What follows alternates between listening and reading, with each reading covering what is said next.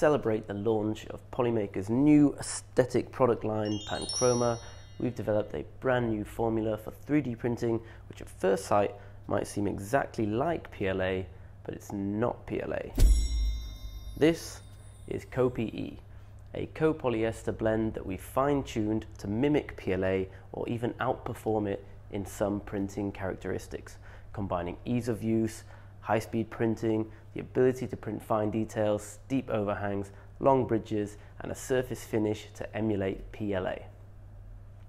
If we fit a high-flow HTA E3D hot end to an X1E and max out the speed and flow settings to print a speed benchy as fast as this printer can handle, we can compare the results using exactly the same print settings from PLA to CoPE.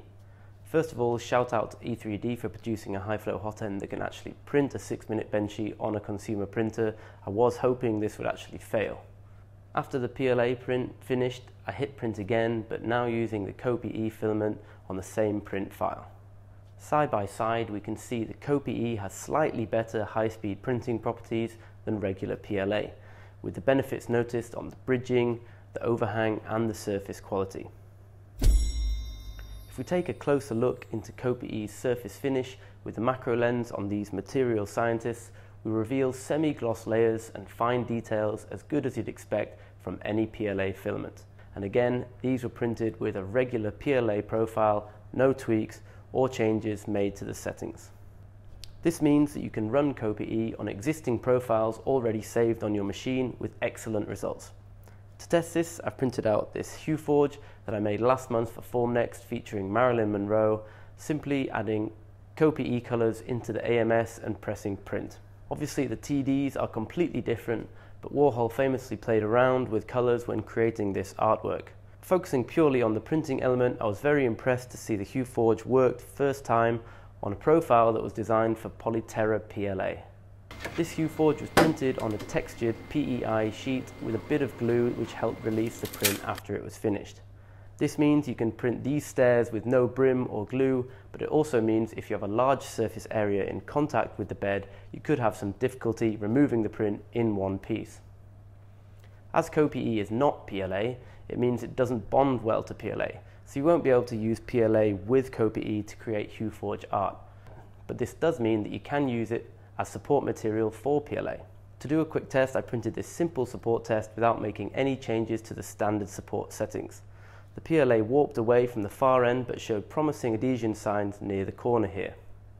I ran the test again but changed the Z distance gap to 0 so the CoPE would be printing directly onto the PLA with no air gap, and used CoPE as the interface layer to speed things up. This time the results were much better than my camera work, but I got a good idea of the feasibility. As this was a bit of an ideal test with a flat surface on a flat interface layer, I thought I should investigate a bit further and try and print a material scientist using tree supports in a more real-life example. As this model is designed to be printed with no supports, I flipped him upside down and printed the model on the A1 using the same 0 gap settings with the CoPE as the interface layer.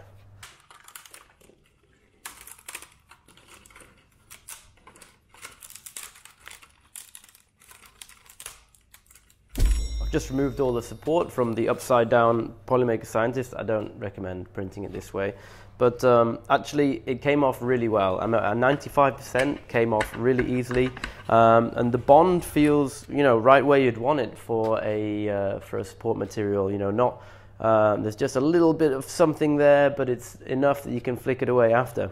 Overall, pretty successful as a support material using CoPE with this is Polyterra PLA.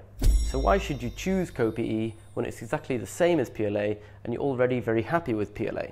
Well, being polyester based means that we can significantly lower the price of our raw materials, as polyesters are one of the most commonly produced plastics worldwide. So you can enjoy PLA results with better than PLA prices. Aside from the printing, don't expect much from CoPE in terms of mechanical properties, as the layer adhesion does leave something to be desired. However, for the price and printability, CoPE's performance is the best on the market. For a quick prototype, a decoration with fine details, or even a support filament for PLA, CoPE is definitely a spool you want in your toolkit.